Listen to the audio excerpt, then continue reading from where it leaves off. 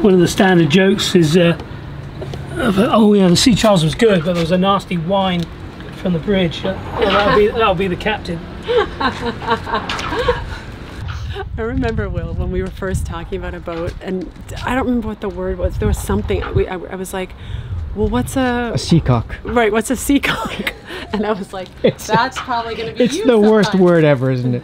It's a lovely word. We got to learn sailor jokes, Will. Yeah, we don't know what to laugh at. With 6 years as a travel family, we have come to a few realizations.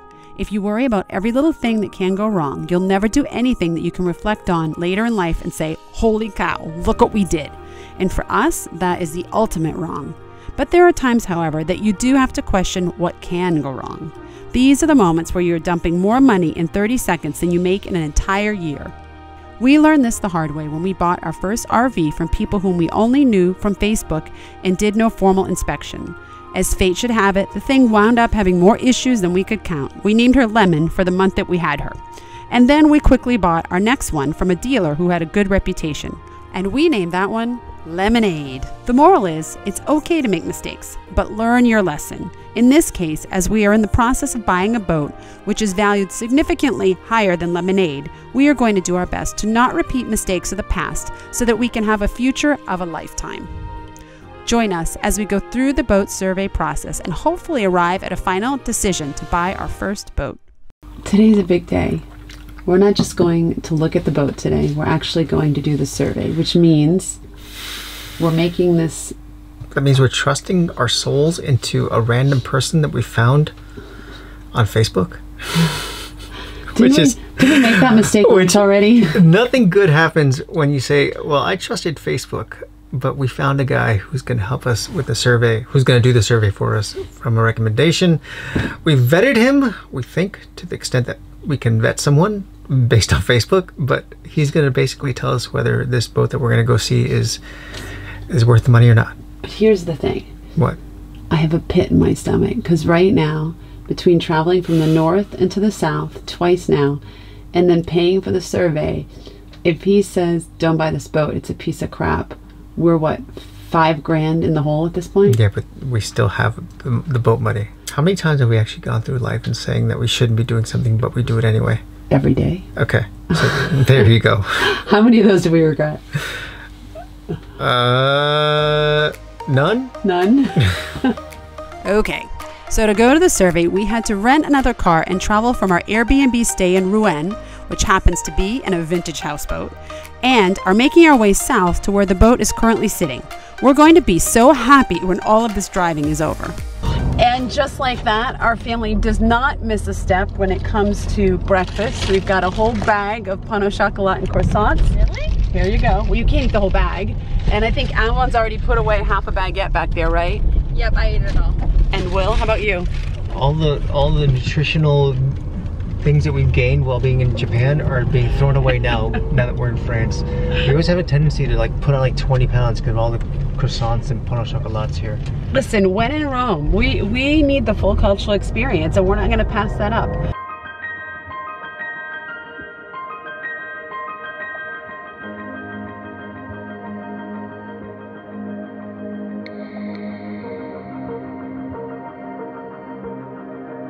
So welcome to what is our new home right here. No, not the rental car right there. That she's actually really good too. But we've driven a lot going up and south and north and backwards and forwards. And anyway, behind us, Broadblue 38. This is our catamaran that is going to, well, it's not ours. It's being surveyed right now. And this survey is going to take on 2 days. It's going to be sort of a dry day and sort of a dry morning. So right now it's been out of the water for 2 days essentially. And they're just doing all their inspections to make sure that everything's okay out of the water, and then tomorrow afternoon we're taking her in the water for a sea trial. When we said earlier that we found our surveyor Keith Willis, who is based in Portugal, on Facebook, we weren't kidding. We put out the question for referrals and his name came up on top. He arrived just before us and he got straight to work for the 2-day inspection. But you're going to help us take care of this thing, right? First impressions is very good. If you tell us right now that she's good to buy, then we'll just pay you your money and we're done. We've already paid. You've already paid. I'm off. Spouse price for you, So I'm just We've taken reference measurements of the hull above the waterline, which is dry. Okay.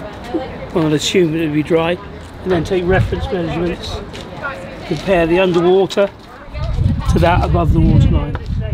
And you're checking for moisture, right? Yeah. Making sure they're consistent? Exactly. Normally we'd expect the below the waterline to be marginally higher, but not excessively so. We've been out of the water for 2.5 days, so I would expect it to be dry.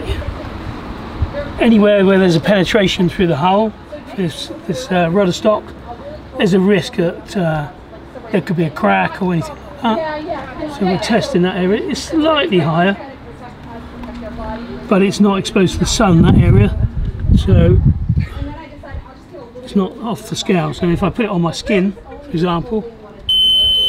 Whoa, you're leaking. I am actually. If I had any intelligence, I would use the other side of the boat first, but I'm going for the burn. Now, knowing that this was an almost 20-year-old boat, nothing is perfect, but there were things that were found which needed looking into. Yeah, there we go. We've just got an elevated area. Oh, it's actually doing well on my finger. Underneath the galley, which could mean there's water in the bilges, but it's significantly higher. So we'll investigate further inside. Okay. Is that generally, where there's smoke, there's fire normally, or is it? Not necessarily, because there's no blistering at all. And there's 2 slightly elevated areas after the sail drive, between the sail drive and the skeg. So that's in the little engine compartments. So we'll look at those inside as well, but there's no blistering. But then Keith almost sent us into a panic when he broke out the hammer. We wondered, what on earth is he doing? Until he explained it to us. You want to identify any areas that are dead, whereas you do a tap and you get no bounce. So if it's the structures become spongy or water soddened, you go like that, it goes doof, and you get a little bounce back. I've just sort of at the balance point of the hammer, so it's bouncing back on its own. Quite annoying for the occupants, but there you go. Have you surveyed things where you've got, oh my god, it's all sponge? There's always going to be something to surprise you. Yeah. And the day you decide not to bother to go through all your tests, is the day you get sued. Yeah. You miss something. Yeah. You can't assume. How long have you been doing this? 17 years. Oh my gosh. And before that I was doing boat repairs. Oh my gosh, you have to come on the crossing with us. And before we'll that, make it worth your while, I promise. Doing deliveries. Did you say you had a girlfriend? Yeah. She can come too. I'm trying, Will, I'm trying. I'll find his weakness by the end of tomorrow. Eventually the day came to an end and it was time to recap. So basically, so far, so good. Is that what you're saying? Yeah, so absolutely. Okay. All right. Yeah. We've got 2 distinct areas of higher moisture. Both engine compartments where the sail drives are, and one underneath the galley. Okay. Whether or not we can access them is another matter. The engine compartment's actually pretty accessible. So, yeah, but under the galley, right. then maybe not so much. Right. As we entered into day 2 of the survey, things started to get real. We knew that the boat had the initial thumbs up, but there was more work to be done. The inspections included the engine, the rigging, forward compartments, and much more. Look at all the fittings around the base of cleats, stanchions, for signs of any stress cracking in the GRP, and straightness of the stanchions. And looking around all the hatches, if the boat's overflexed through bad weather, you can quite often see hairline cracks in the GRP around these openings. Being that we are brand new to sailing, all that could be done was watch and soak in as much as possible. But like learning a new language, there is only so much you can take in before you start getting brain fatigue. This is obviously the cage. I'm just looking here going, you guys know twice as much as I do, and you know like 20 times more than I do. Oh yeah, well, he's been back all his life. Okay, so that pretty much does the inside, at least on the dry, on the hard, whatever you want to call it, part of the inspection. and we're ready to get this thing back in the water. This is going to be so cool watching our little new home, maybe, hopefully, get dragged back in, pulled back in, lifted in. Back. Can you imagine being dragged in? I don't think I want to buy her after that.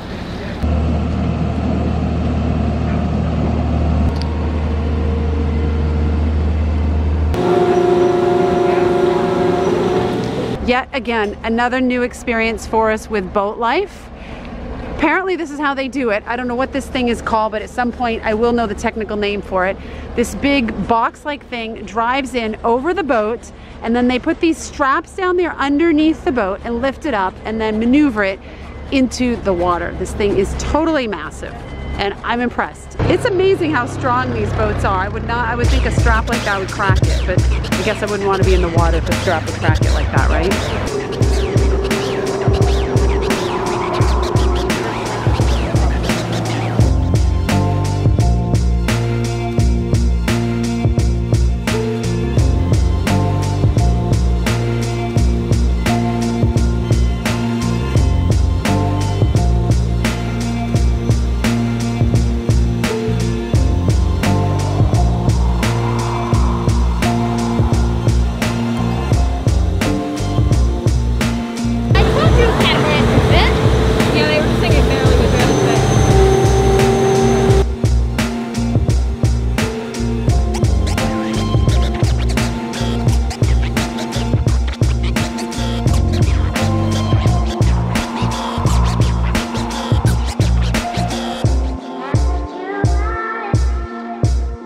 So we're now in the water, we're taking our first spin, and I'm realizing we have a lot to learn, because it's like listening to another foreign language when he's talking about all the gadgets there.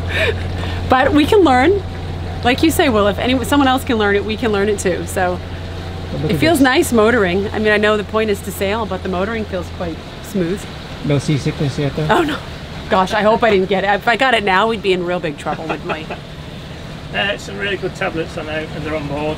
Oh, you have tablets? And have you tried this? I've tried it, but I tried it in really, really bad seas, so it didn't really work. The wristbands are good. If you put them on the night before, so if you put them on before you're going to sail, and it gives you pressure points. Okay, and the pressure points. Yeah, I have a couple of those. Yeah, and I mean, I'll try whatever I can try. I've tried ginger. Ginger's too mild for me. I need something stronger. Yeah. Vodka. While we're in the water for the sea trial, the goal was to make sure that the engines, gauges, sails were in good condition, hunt down unfamiliar noises, test the anchor, and the list continues.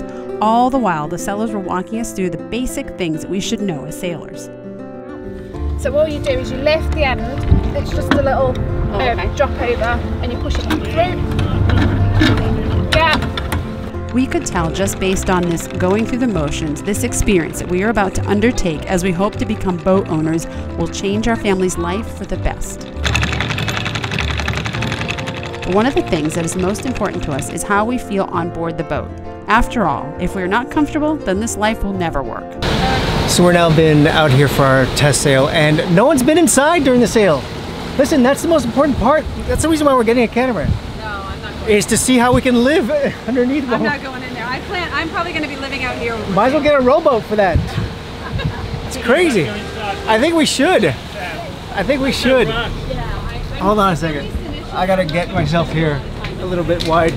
Avalon, you're the only one daring to go inside during the sail. Daring to go where no one else has gone before. How's it feel?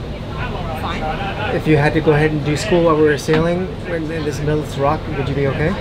Yeah, it doesn't even feel like it's rocky yet. Nice. Can you picture yourself right here with like a laptop? Yes. And just running ourselves in our lives? I'm wondering why you can't seem to. Listen, I'm just right now more scared about our bank account going down to zero. Oh my god. It felt amazing to be sailing on Friendship. Even though it was a windy day in the Med, the boat sailed so smoothly. Maybe it was the excitement of sailing on our potential new home for the first time, but we were super grateful that we had our surveyor on board with us to catch the things we would never have known to look for.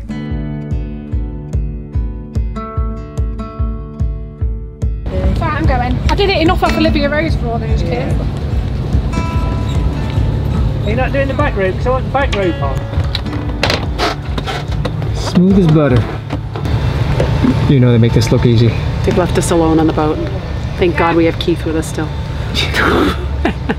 I know we're at the dock, but I'm still nervous.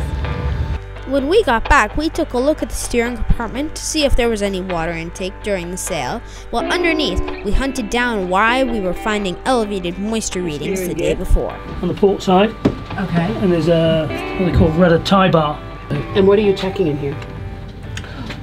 Just where the rudders go through the bottom of the hull. You can see this tube going down through there. Had she grounded or hit anything, then you'd be looking for cracks around the base where it joins the hull. And if you remember yesterday where we saw higher moisture levels in this area directly below us, the deck shower, every time you're taking the shower, it was leaking.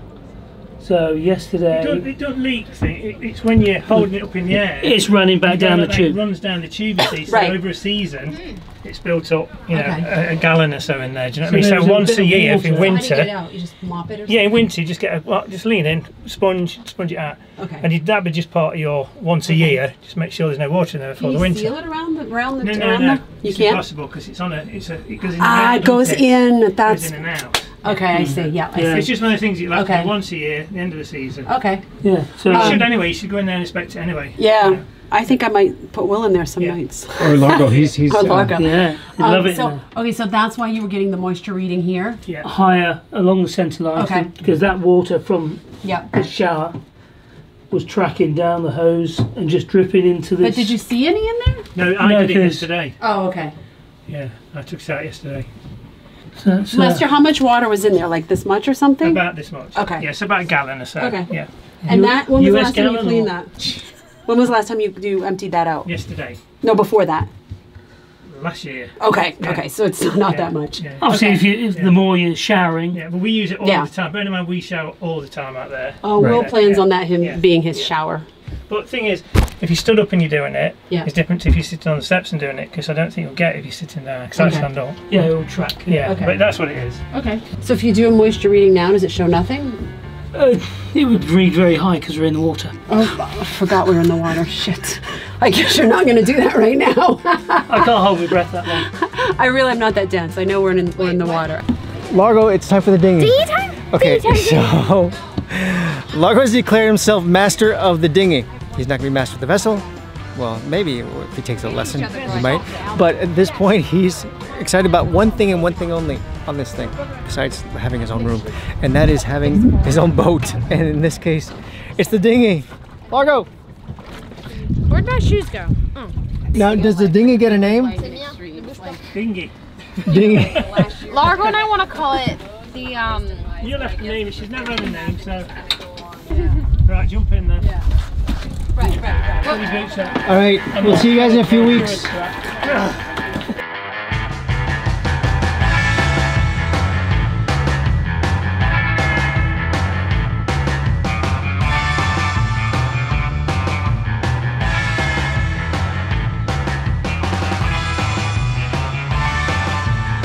Was the dinghy everything you thought it was going to be, Largo?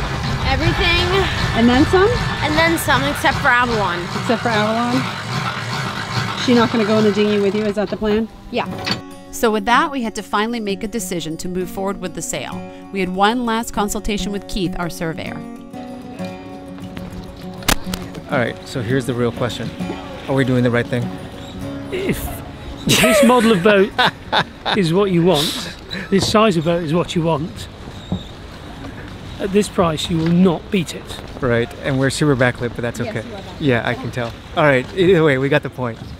Yeah, so it'd be almost impossible to find a boat of that age in that condition at that price. Yes! I like the boat. I'd like to own it. So. Well, the offer still stands for that crossing, Keith. No, you're okay. You can bring your lady. I'm busy that week. We'll take good care of you. But before we could proceed, we needed to ensure that our documentation agent, Ocean Skies, was prepared to get the process started. And we just had the survey done just today, and we'd like to move forward with it, and we'd like to engage you guys to help us with the documentation process. Okay. If I get you to drop me an email Are you able to do that at the moment? Yep. We can do it in the next 10 minutes. Yep. Okay, perfect. I'll give you my email, and that way you can send me one, and I'll just tell you all the things that I'll need so I can fill in that bill of sale and get it back to you in the next probably half an hour. Okay, perfect. So we want the boat. Yay! Is Lester here? Yeah. Okay. And on the agreed upon amount, 120,000 pounds, correct? Yep.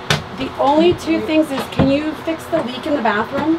I think he said you could do that pretty easy. So we have this company that's going to do all the purchase sale agreements. All right. And then do the title changeover and everything. We just called them now and said, can you do it now? So I'll get a transcript, and then if you guys want to sign the bill of sale, execute that, then I can draft you some documents that you just need to sign and scan back to me, just for the registration process.